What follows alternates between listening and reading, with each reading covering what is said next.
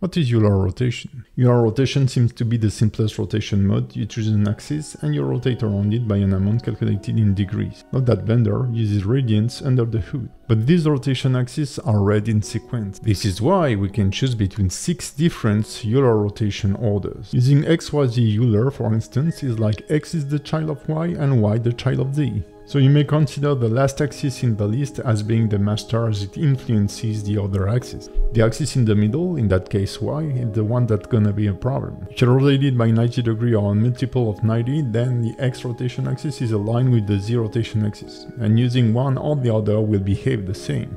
This is what we call gimbal lock. This rotation also generates arcing motion path, even though your rotation curves are linear. Eulers are great to perform revolution, but you may not want to use Euler rotation when your object is supposed to rotate around more than 2 axes. If you wanna know more, check out this video, and check out my courses.